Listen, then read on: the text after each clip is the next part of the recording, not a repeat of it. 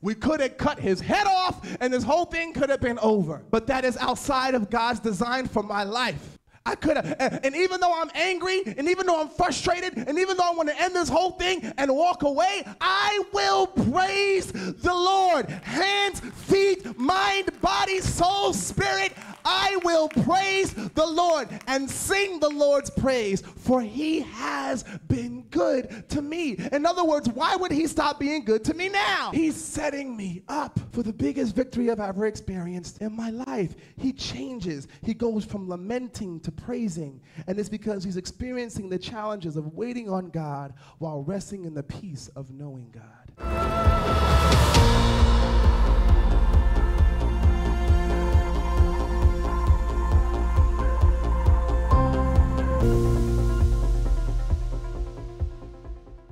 Amen. Praise the Lord. COTR? Amen. Praise the Lord. Let's stand to our feet this morning. Anybody got expectations of the word this morning? I have expectations. I come with high expectations. I know you can do amazing things, Lord. Let's stand to our feet in a time of prayer. Father, we thank you for the opportunity that we have to receive your word. Lord, nothing else matters. We just want to hear from you. We want to be challenged by this word, Lord God, in healthy ways, prodded by this word. Lord, we want to see ourselves in this word, Heavenly Father. We need this, God. So help me, Lord, Father God. Let it be that they hear your voice through me. May they be engaged, equipped, empowered, and encouraged to do your will on this earth. In Jesus' name we pray. And everyone said, amen. If you could remain standing for the reading of our scripture. Today we're coming out of Psalms chapter 13. Verse 1 through 6, and this is the psalmist David is speaking. It says, for the director of music, a psalm of David. How long, Lord, will you forget me forever? How long will you hide your face from me? How long must I wrestle with my thoughts and day after day have sorrow in my heart? How long will my enemy triumph over me? Look on me and answer, Lord my God. Give light to my eyes, or I will sleep in death. And my enemy will say, I've overcome him. And my foes will rejoice when I fall. But I trust in your unfailing love.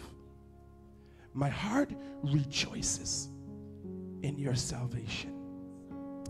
I will sing the Lord's praise, for he has been good to me. That's a good place. If you agree with the psalmist David, that's a good place to praise him. You may be seated in his presence.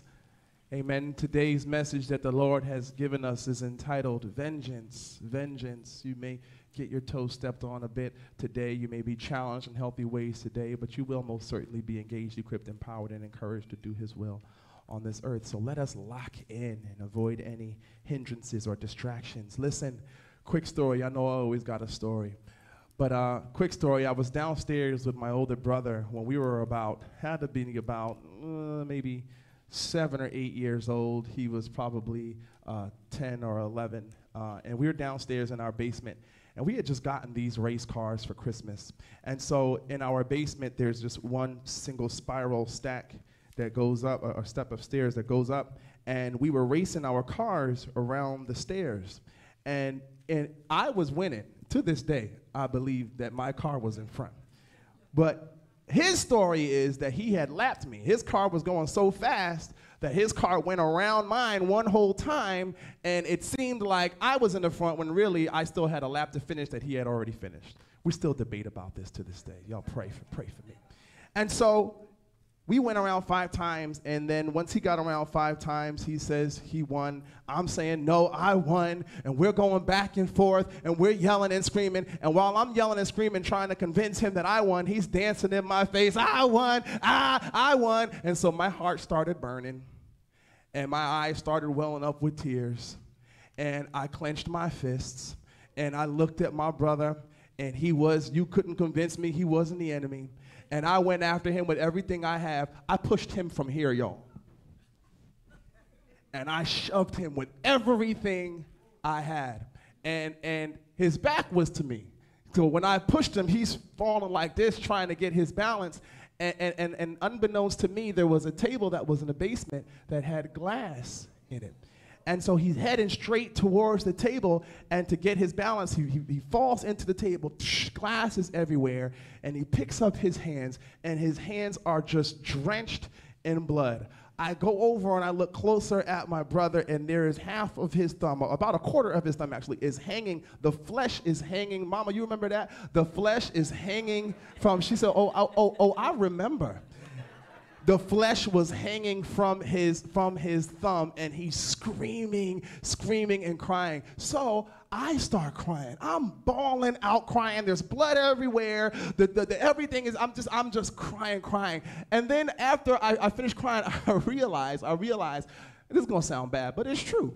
I wasn't necessarily crying because my brother was hurt. I knew my brother was gonna be all right. They're gonna stitch him up, he's gonna be all right. When Daddy gets home and finds out I broke that table and bloodied up my brother the way I did, it's gonna be a situation. And so I started crying. This was not a good situation. To this day, you can look at his thumb and see the piece that it didn't get ripped off, but it was hanging off, and we still talk about that to this day. My story is I won. I don't care what he says. I won that race. What's my point? What is getting in here? We're going to get to this idea. It's a small and not so innocent case of revenge, but we're going to talk today about this idea of vengeance and how it manifests in our lives and in the lives of those around us as Christians. What do we do when we want revenge? What do we do when somebody's seeking to get revenge on us? Let's talk about it today. Listen, way back when Satan held position in heaven as Lucifer, he had made up in his mind that he was going to overthrow heaven. He was going to claim the throne of God for himself, so he went about causing division right there in heaven, gathered a third of the angels in heaven to join alongside him to cause war, that he would be able to get the praise that God got, that he would be able to sit on the throne like God sits on the throne. Now, we know that God is Elohim. He is all-powerful. He is supreme. There is nothing that goes past him or above him, and so being the God that we know, the Father that we know, got Lucifer, that now Satan, the wanderer, kicked his behind and a third of those angels out of heaven. Then enter Adam and Eve, and we have Adam and Eve that are enjoying paradise in the presence of God, and enters in Satan.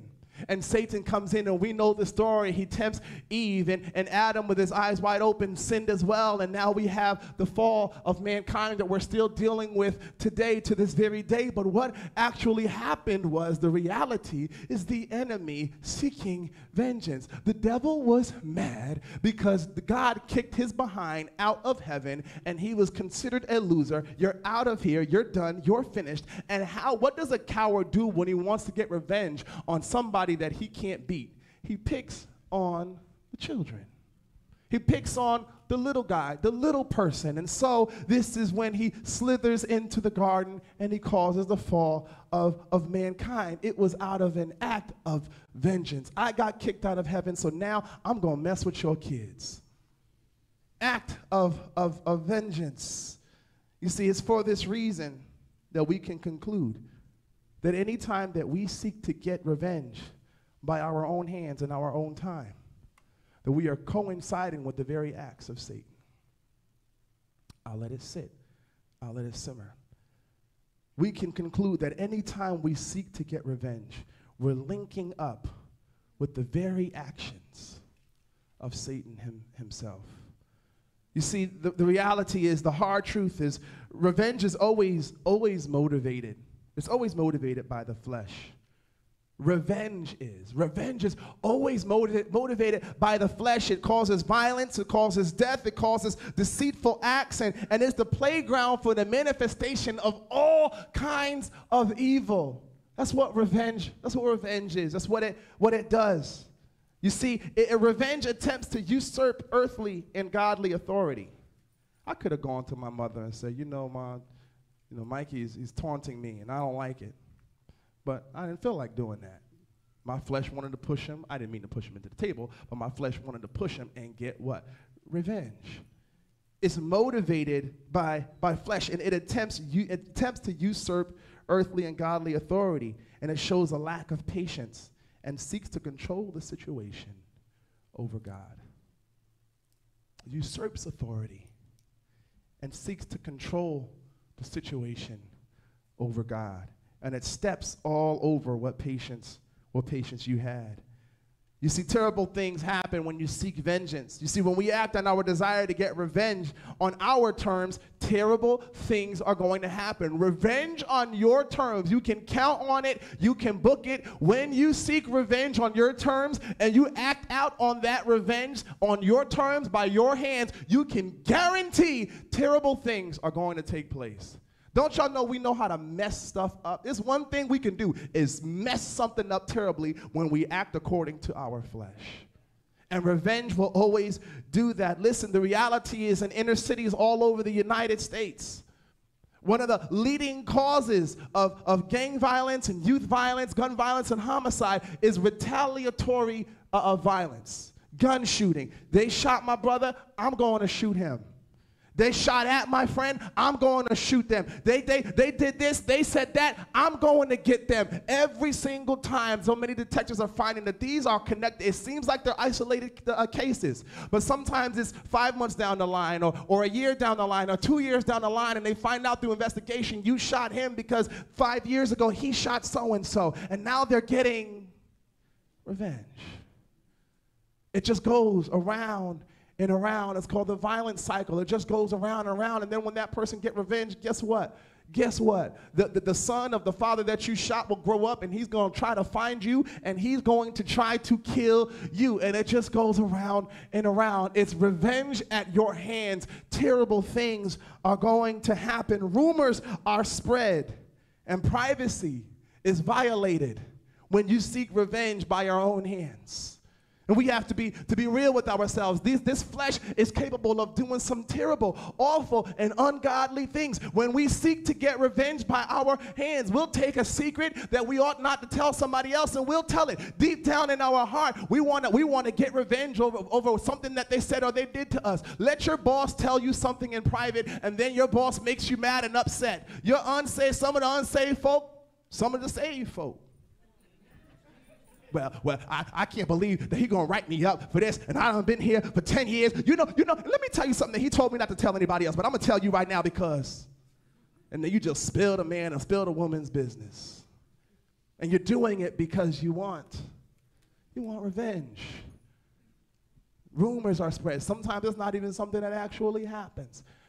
Come on, you remember before we were saved, some stuff that you would engage in, some of the rumors that you would allow your ears to hear, and some of the things that you spread, and you might have told yourself, well, it might be true, so let me tell it. And then you spread that rumor. Maybe it's because of somebody was messing with you, or somebody was bullying you, or somebody did something to you. Rumors are spread, and privacy is violated. We see this all the time. It also happens in politics and our earthly leaders in authority. We see it we see it in debates, all kind of stuff happens. Rumors and privacy, things that are smeared all over the place. It's vengeance. It's revenge. Betrayal takes place when we seek revenge by our own hands.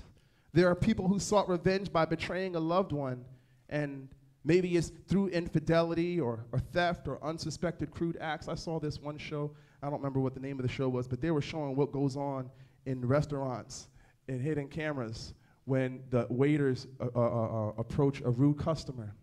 My daddy told me, if you don't like the food, don't say it until after you're finished.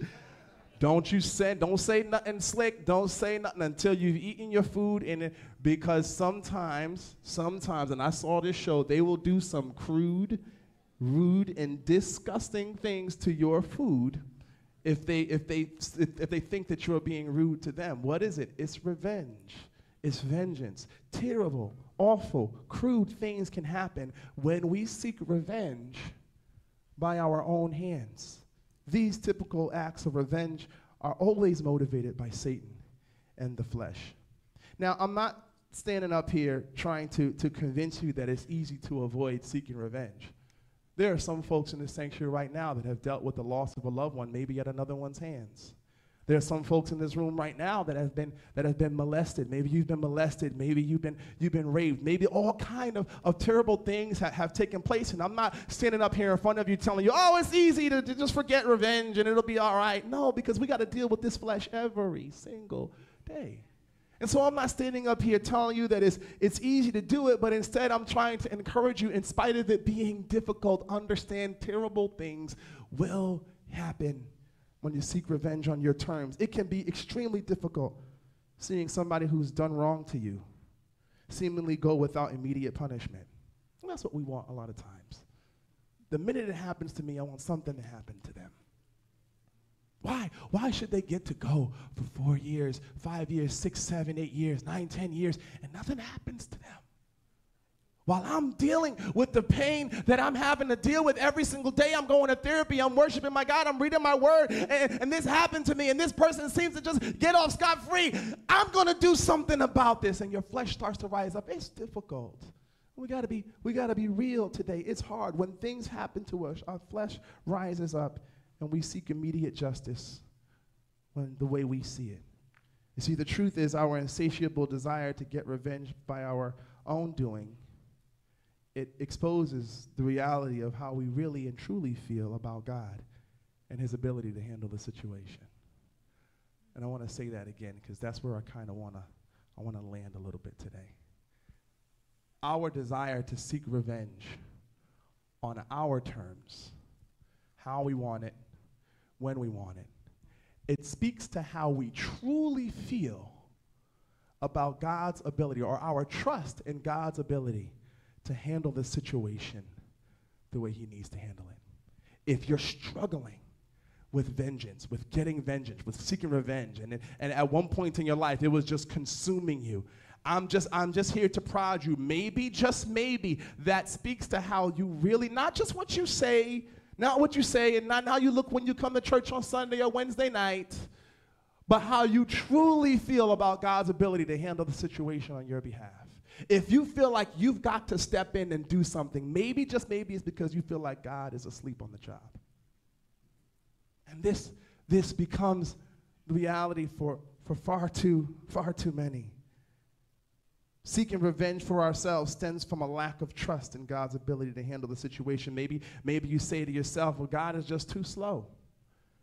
He's too slow. You know how long ago that this happened to me, and nothing has happened to this person yet? God is too slow, so I'm going to take matters into my own hands, because he's not or she's not going to get off scot-free on this. God, you might just act too slow. You haven't even given God a chance yet, but God, you might act too slow on this. So I got this opportunity right now. I'm going to take it. I'm going to take it. Or maybe you feel like God is soft. God is a softie. If I don't do something to him or her, God might just let them off the hook. God just might show them grace.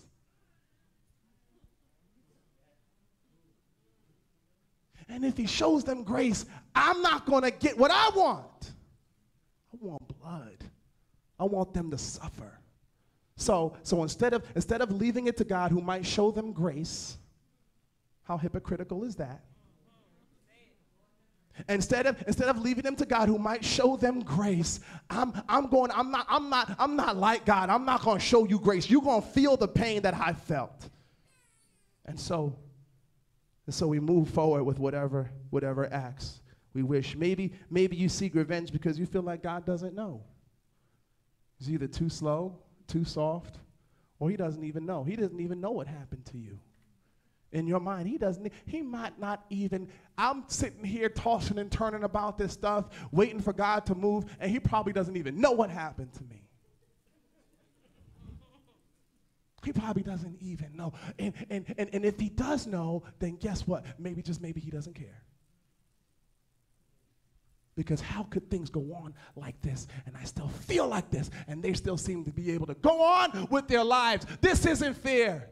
God, either you're too slow or you don't know. Either way, I'm taking this thing into my own hands. I'm gonna, you start trying to use scripture. I'm gonna do justice. The desire for revenge comes from hurt, comes from uncontrolled anger. And the conscious or maybe subconscious decision to forfeit your peace to get revenge. You have to understand this. As a saved and sanctified man and woman of God, peace is an option. Joy is an option. Goodness, patience, kindness, love, self-control, all of these things are options. And so when you allow this uncontrolled hurt to go to rise up in you, and you start focusing more and more on the idea that you think God is too slow, he doesn't know, he's too soft, he doesn't care, you are subconsciously or consciously saying, okay, peace, we're not going to choose you today. We're going to choose all this other stuff that we're rolling around in, and we're going to do what we got to do. And terrible things happen. And terrible things happen, and you get mad at God. Lord, have mercy. The truth is, our plans for vengeance is a weed that chokes the fruit of the Spirit within you. Those plans for vengeance. And, I mean, secret stuff. I'm not trying to read y'all mail, but stuff you know that you did that and nobody else going to find out about. How could they possibly pin this back to me? How? But the reality is, those plans for vengeance, it's seed that you've sown, and it's going to yield weeds that seek to choke the fruit of the Spirit that wants to grow on the inside of you. You are forfeiting your peace, your joy, your goodness, and your kindness when you seek that revenge. The spirit of revenge will rob you of all of your fruit if you let it. What does God say about vengeance? Romans chapter 12, verse 19. He talks about this over and over. Whenever God repeats a theme over and over and over again, two things are happening. He wants you to understand the importance of it. He wants you to understand how much he cares about it. And then he also wants us to understand how much he knows we're going to struggle with it. I'm giving y'all some gems right now. Whenever you're reading the word on your own and you see a theme starting to repeat, it's because it's important to God, and it's also probably something that he knows you're going to struggle with. So he says it again and again. Y'all got that? Watch this. Romans chapter 12, verse 19. Beloved, do not avenge yourselves, but rather give place to wrath. For it is written, vengeance is mine, I will repay, says the Lord. If he said it, I believe it. All right, now, let's go to Proverbs chapter 24, verse 29. And you can never repay the way God repays. Let's talk about this. Proverbs chapter 24, 29. Do not say, I will do to him just as he has done to me. I will render to the man according to his work. Don't do that. Proverbs chapter 20, verse 22. He goes on and on. I can do this all day. Do not say, I'll pay you back for this wrong.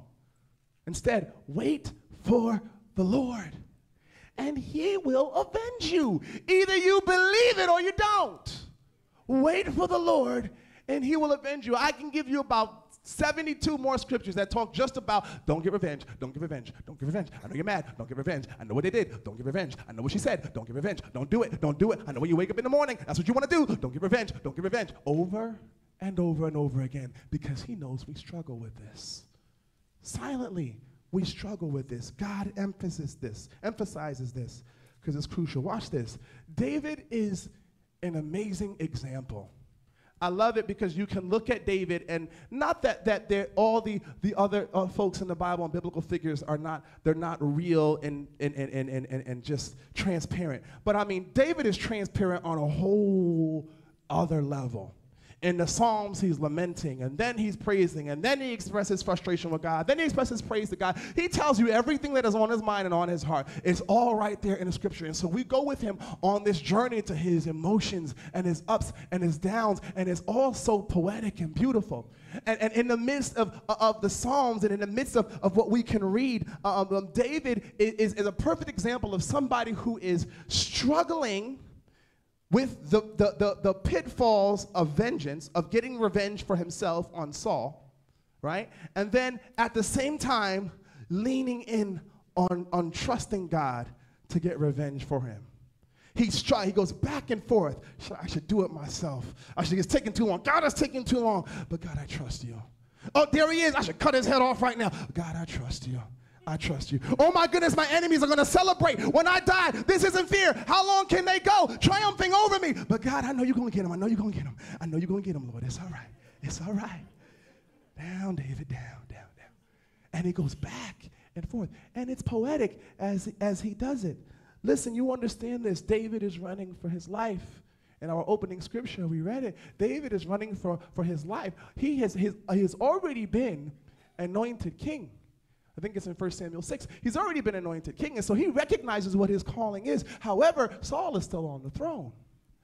And Saul recognizes that this guy, David, he's anointed, and so he's angry, and anger rises up on the inside of him to the point where David is just minding his business, playing his harp for the king, and Saul tries to take his head off.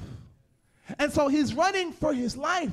And Saul sends men out to go and destroy David.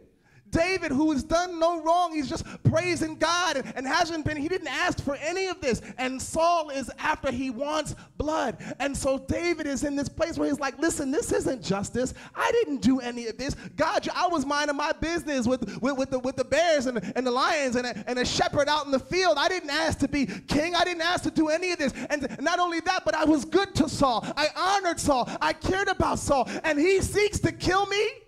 And God, you know about this. And here I am in this cave, running for my life. This is not fair. And then lo and behold, as he's hiding and running for his life, he sees Saul as he goes to relieve himself. Understand this, Saul is in a very vulnerable position. And that's why the scripture lets you know what Saul was doing. Read it for yourself. He went to relieve himself by a cave, not knowing that David is in the cave. And so David, the brother, sneaks up on Saul, sword in hand. And I can just imagine the moment where he says, I can end all of this right now. I mean, I've already been anointed king.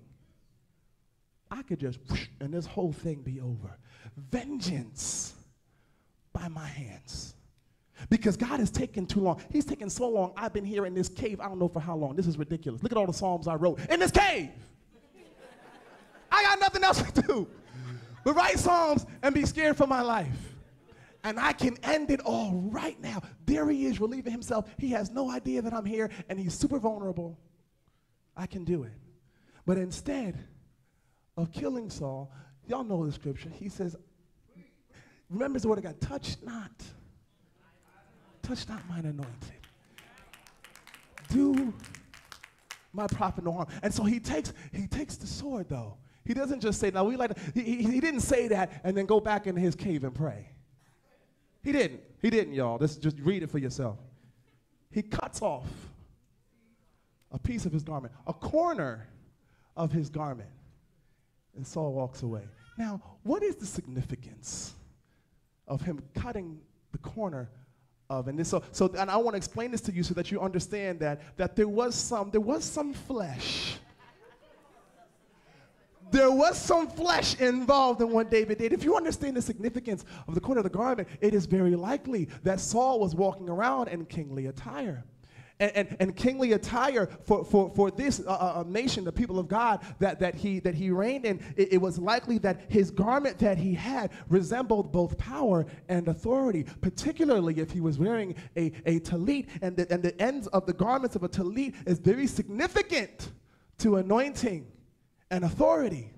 And so when David cuts off the corner of his garment, what he's saying in his flesh is, I know you think you're king. I'm cutting off. Your authority it's been cut off. And so watch this. David takes the piece that he cuts. Because David could have just cut the garment and walked away and said, okay, I restrained myself a little something. But he holds on to the corner as a memento. And when he comes face to face with Saul again, and he does it in a way that it makes it sound like, I'm all right. But he's showing him, got the corner of your garment. to say two things. I could have killed you. Number one. And number two, you no longer it, brother, it's me. Your authority has been cut off. And so here's reality, and I highlight this for you to see that David is struggling with this challenge of not falling into the snare and the trap of getting vengeance by his own hands, and at the same time leaning in and trusting that God is going to get vengeance for him. He's trusting this. Listen, let's go back to our opening scripture, Psalms 13, 1 through 6. Now that I put it in context, it says it there. It says, how long, Lord, will you forget me forever? How long will you hide your face from me? He's struggling. He's upset. How long must I wrestle with my thoughts and day after day have sorrow in my heart? Like, do you want me sad? What is going on here? How long will my enemy triumph over me? Look on me and answer, Lord my God. Give light to my eyes, or I will sleep in death.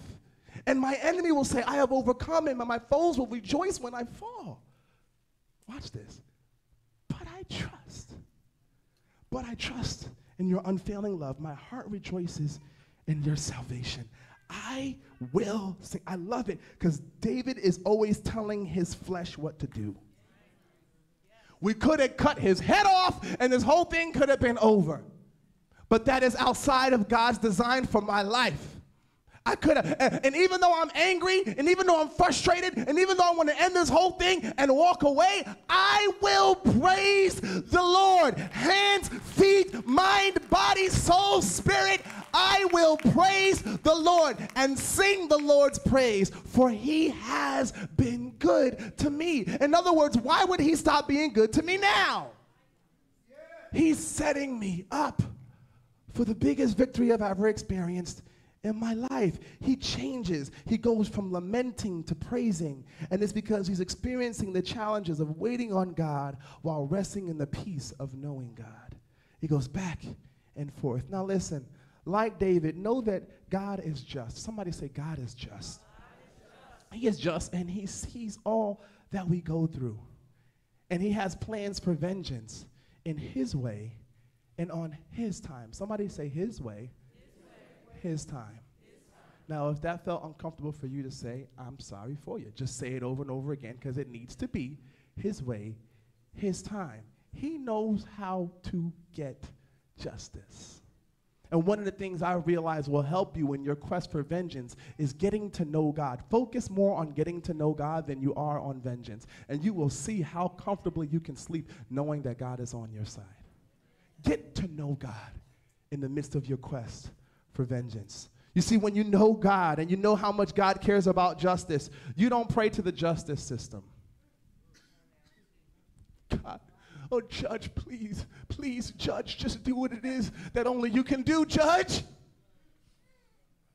Breathes air, bleeds just like you and I. You don't pray to the justice system, and you certainly don't pray to the United States president. Justice! If I click this box, I'm going to get justice. How has that worked for you so far? Ooh, it's quiet. Do not make any earthly, honor them, but do not make any earthly authority your God. When you know God and you're seeking vengeance, the more you know God, the more you know God got you. God got you. God got you. I got you. You don't manipulate justice to fit your preferred timing and punishment. Judge, that wasn't enough. That's all right. I'll see you in the street. Because that was not enough. Don't we say that? We say that. I've heard some of y'all in the foyer. They got what? That's not enough. That would have been me. Lord have mercy. When you know God, you don't blast the person who did you wrong on Twitter. You don't hold them hostage with your unforgiveness. You walk in peace and you find rest in God. See, godly vengeance is allowing the Lord to move and bring true justice in his intricate way and his intricate time. Listen, understand this. Remember what I told you about how God, when you see God repeating something over and over again, two things are happening. He wants you to know it's important to him, And he wants you to know you're probably going to struggle with this, so I'm going to put it everywhere I can in the Word, in my love letter to you. Two things are happening. We saw that as it pertained to not getting revenge, but guess what God also talks about over and over and over and over and over and over and over again? He talks about justice over and over again. Why? Because he cares about justice. Psalm 33 verse 5, it says he loves righteousness and what? Justice. The earth is full of the steadfast love of the Lord. Isaiah 61 verse 8, it says this, it says, for I the Lord, what? Love justice. I don't just care about it. I don't just think about it sometimes. When it passes my mind, I'll think about it a little bit. No, I love justice. I hate robbery and wrong. I will faithfully give them their recompense, and I will make an everlasting covenant with them. Let's go to Psalm chapter 106, verse 3. Blessed are they who observe justice and do righteousness at all times. I reward that. Romans chapter 12, verse 19. Beloved, never avenge yourselves. Never avenge yourselves, but leave it to the wrath of God, for it is written, vengeance is mine, says the Lord. Y'all want more? Okay, Psalm chapter 45, verse 6. Your throne, oh God, will last forever and ever. Watch this. And a scepter of justice will be the scepter of your kingdom. You rule and you reign with justice. You don't go to sleep, but you're thinking about us. When you're looking at us, you're thinking about justice. When you wrote your word, you were thinking about justice. When whatever happened to us, you were focusing on justice. God cares about justice. When we see racial inequality, God cares about justice. When we see police brutality, God cares about justice. When we see all kind of things happening in unequal pay in the workplace, God cares about justice. What happened to your kids? God cares about justice. What happened to you? God cares about justice. What happened in the political realm? God cares about justice. What happens around the nations? God cares. He cares about justice. And the problem that we sometimes have is because we care about justice, we start getting all militant and full of ourselves. And now we won't go and do justice for ourselves. You don't know justice like God knows justice. You can't do justice like God can do justice. Justice by your own hands is called revenge. And it only leads to more confusion and chaos. So instead, we'll follow our great and mighty Father as it pertains to his plans for justice. God may understand this. God may sometimes use you for his plan of vengeance for somebody else. I'm telling you, God has done it. He's done it through the children of Israel in war. Listen, y'all took this land. I'm giving it back to my children. I'm going to fight for you. You don't even need to lift the sword. I got your back. And so understand, God has plans for vengeance, but it can't be on your time, by your terms. You can't care about justice more than God. And I'm concerned 90% of the people that I hear walking around the streets talking about justice, justice, justice are seeking it on their terms because maybe, just maybe, they feel like either God is too soft, he doesn't know, or he's too slow.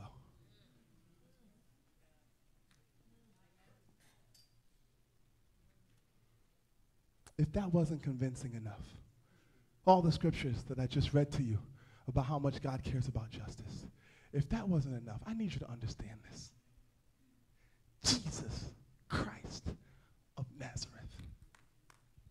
Jesus, the anointed one, the Savior, the Lion of the tribe of Judah, was seated at the right hand of the Father. Understand, God saw the injustice that was played on us in the garden. You mad at me, and so you went after my babies. And as a result, there is war and bigotry and racism and disease and hatred. And now they suffer with that every day. So I'm going to do justice. Because of you, they're suffering with the sickness of sin. So the biggest act of justice mankind has ever seen has already taken place. He said, I'll step out of heaven and I'll walk onto the earth and I'll walk amongst you. I'll be the living word. I'll be the truth, the way, and the life. And there's nothing that the devil can do to stop me. I'll go all the way to the cross. Though I was innocent, I will be slain. So my blood can wash you clean. My blood can make you whole. My blood can make you whole again. It can destroy the effects of sin in your life. I know it's not fair. I know that you were born separated from God because of what somebody else did, but I'm stepping out of heaven. And I'm going to make sure you don't suffer for somebody else's sin. If that's not justice, because we could say this, we could say, God, it's not fair that I was born separated from God. I wasn't in that garden. Get even them. Why do I have to suffer with the sickness of sin? And God says, you know what, my daughter? You know what, my son? You're right. But I got the remedy. Justice frees you from the slavery of sin. Come on, y'all. That's good. That's good. If you've never seen Jesus as an act of justice, you just saw it right there. The greatest act of justice has already taken place. I'm free from the bondage that I was once in. I'm delivered from the yoke of slavery that sin had me in. Justice has been served in the form of a Savior named Jesus. He's passionate about justice. And that was the revenge. That was God avenging us. I mean, the best is still yet to come. But that was God avenging. Do you know how mad the devil is when somebody walks up here to this platform and in spite of everything that they've been through, gives their heart to the Lord? That's justice being done that the devil can't stand. Otherwise, if it wasn't justice, the devil would leave you alone. If it wasn't justice, the devil would not be so mad at you because you have been avenged. It's beautiful. It's beautiful. All right, I'm going to move because some of y'all looking at me like, maybe you're online. You get what I'm saying. You get what you've been avenged. Thank you, Jesus. And so God cares about justice. Yeah, that's as it pertains to salvation, which is the biggest act of justice we could ever experience. But what about like the stuff that I've been through, like in everyday life? God cares about the persecuted, the murdered, the spousal and the child that's been abused. He cares about the oppressed, the false prophets, the false teachers. Cares about heresy, those who are heretic teachers. They're going to pay. Somebody say they're going to pay. They're not going to be without punishment.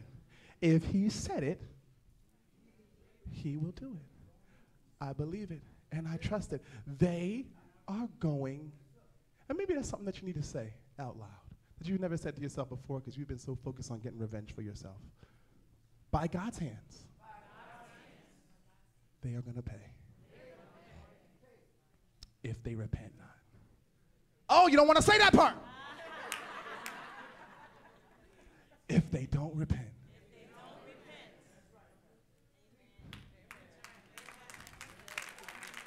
Some of y'all paused. Some of y'all paused because, wait a minute, if they repent, they get off scot-free. That's not fair. Understand this. They still going to reap what they've sown. They're still going to reap, but don't get into it. They're still going to reap what they've sown. But God is going to shower them with the same grace that he showered you with. Aren't you glad for his grace? Aren't you glad for his mercy? Aren't you glad for the opportunity to repent? I want you to stand to your feet this morning. Justice has been served. Don't get caught up. I love something Pastor Keir said the other day. This was hilarious, but it was so true. He said, running around this world trying to fix everything and make everything perfect is like arranging furniture on the Titanic.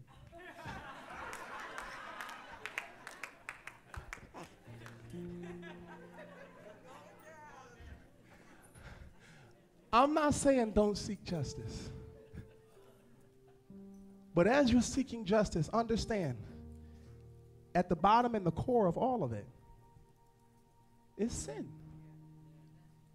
It's sin. The same way that you're a sinner, or you were a sinner, is the same way that they are a sinner. Whoever did whatever they did to you, an imperfect, fallen human being. And here's where we struggle. I want to read this because the Lord dropped this on my heart, and I don't want to mess it up. The truth is, the evidence of a transformed heart is when we let go of our desire for someone to pay the price by your doing and desire, and you come to a place where you desire for them to come to know the one who paid the price by God's doing. As much as the thought of them expecting God's wrath or experiencing God's wrath might make you happy, the heart of Christ within you will draw you to desire to see them freed from the bondage and influence of Satan, just like you were.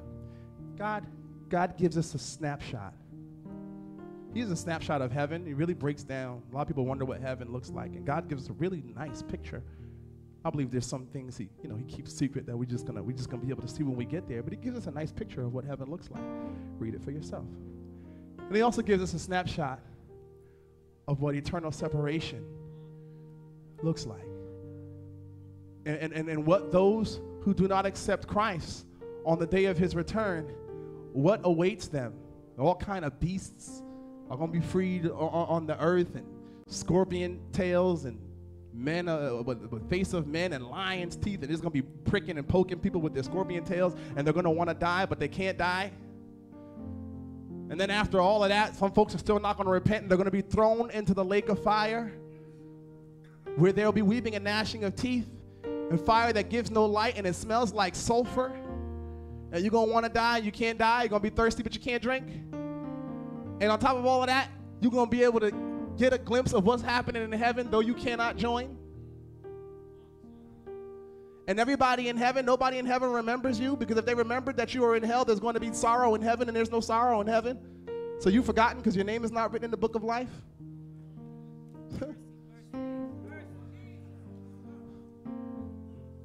I'll tell y'all this now. I refuse. It's not going to be me. And I'm going to give everything that I got here on this earth to make sure it's not you. Watch this. He doesn't give us a snapshot of what hell looks like so that we can say, yeah, yes, I want them to experience that. Experience fire that gives no light. Experience an eternity in a place that smells like sulfur. Experience pain day in and day out that's so bad you grit your teeth into powder and want to die but don't die. And all you hear is wailing and crying. You're not saying, I want them to experience that. When you know the God of justice, you recognize that he paints his picture for us. Not that we would pray that people will go there, but that we would pray that people don't.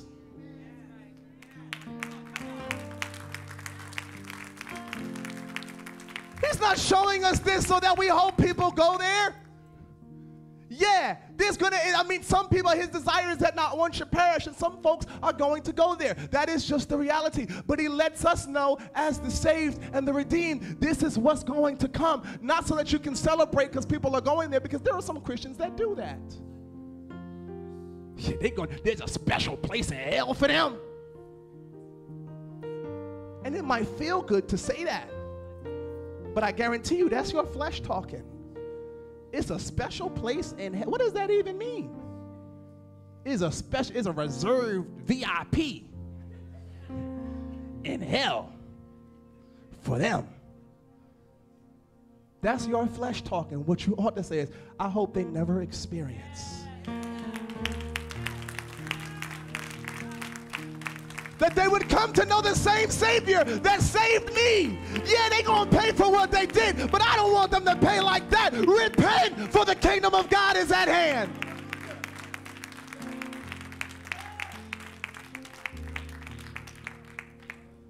Let your only act of vengeance be forgiveness and love. If your enemy is hungry, give him bread. If he's thirsty, give him some water to drink. For so you will heap coals of fire on his head, and the Lord will reward you. I know it's not easy. I know it's not easy. But this is a challenge in your growth in your relationship with your God. Do you really believe that God's got your back? If you do, you have to let it go and pray their repentance and that they come to Jesus.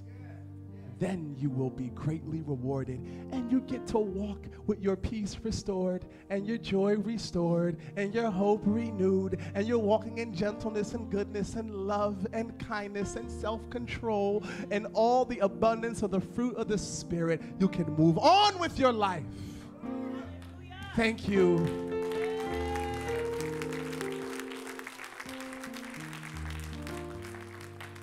Y'all get anything from this today?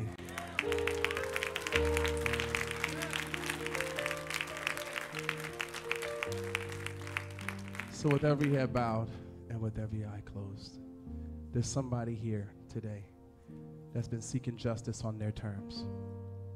Or maybe you sought justice and you got justice by your hands and you realize it just made things bloody and ugly and more confusing. You thought that it was going to bring you your peace back, but instead you still feel down.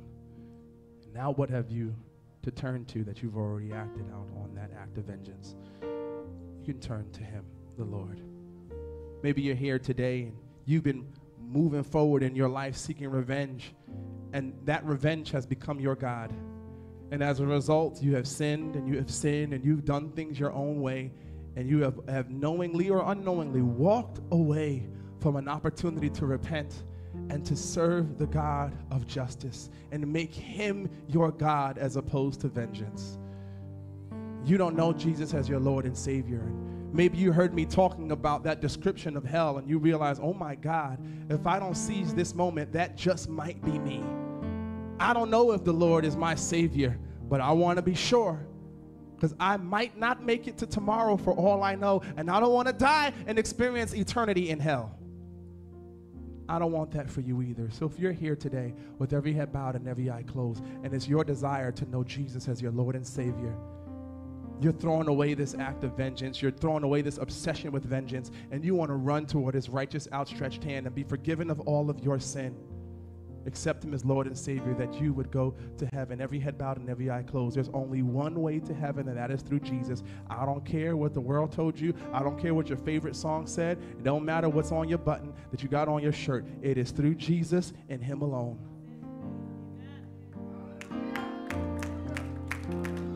If you're here today and you want to know this Jesus as your Lord and Savior, you want to be saved from the grips of hell, just lift your hands and say, Pastor, you've been talking to me all day. I'm coming, I'm coming, I'm coming. Raise your hand nice and high so I can see it. Nice and high so I can see it. Don't let this moment pass. Don't let this moment pass you by. Hallelujah, there is one. I see you, my sister. Thank you, Jesus. Come on, you know what to do. You know what to do. Come on, my sister. Come on, my sister. Hallelujah. Hallelujah. Come on, we ought to sound like heaven. We ought to sound like heaven. We ought to sound like heaven in here.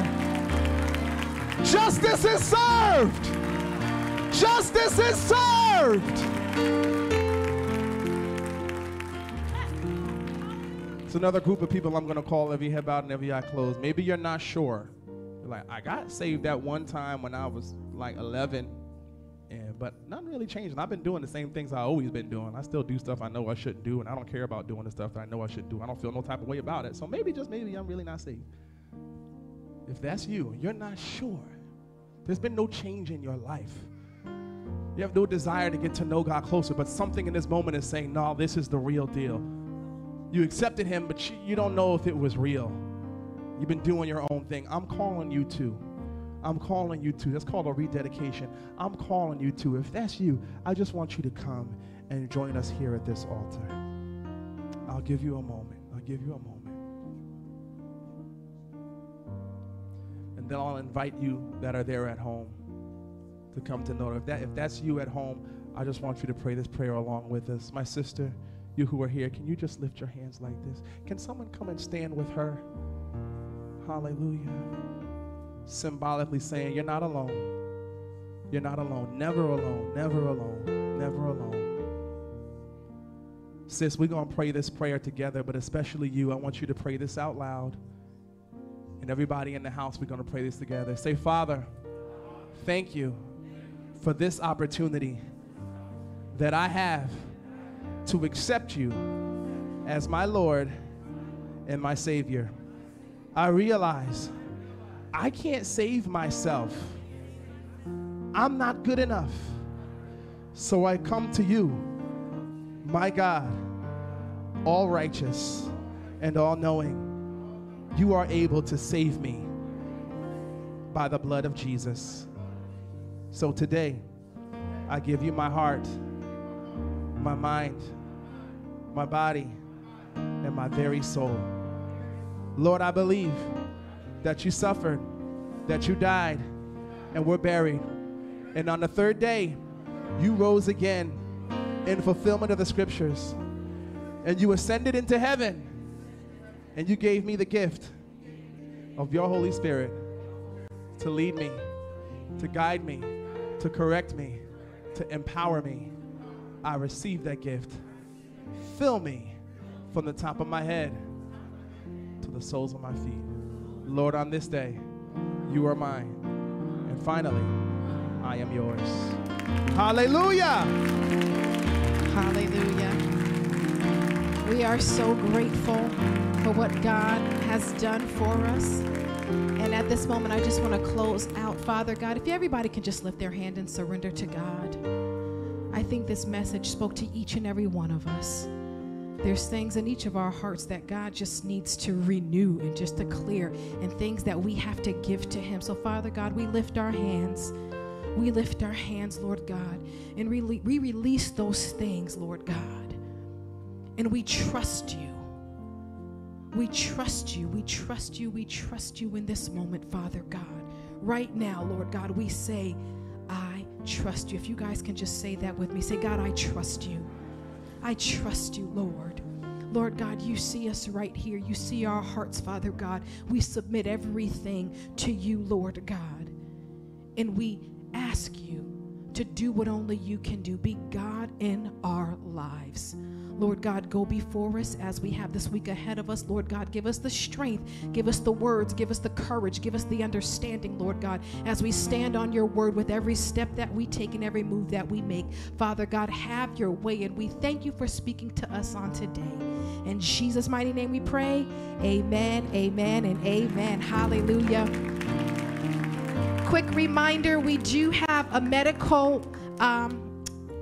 ministry today. It's for mental health. It's for mental health right in the cafe. So you guys that want to hear our doctor speak on mental health, please join us directly after service right there in the cafe. God bless you all. Congratulations. I am so excited that you accepted the Lord as your personal Savior. You're probably thinking, where do I go next? Listen, we have a booklet that we want to send you that will help you with your walk with Christ. So please go and click the link in the description to receive more information. We'll see you very soon. God bless.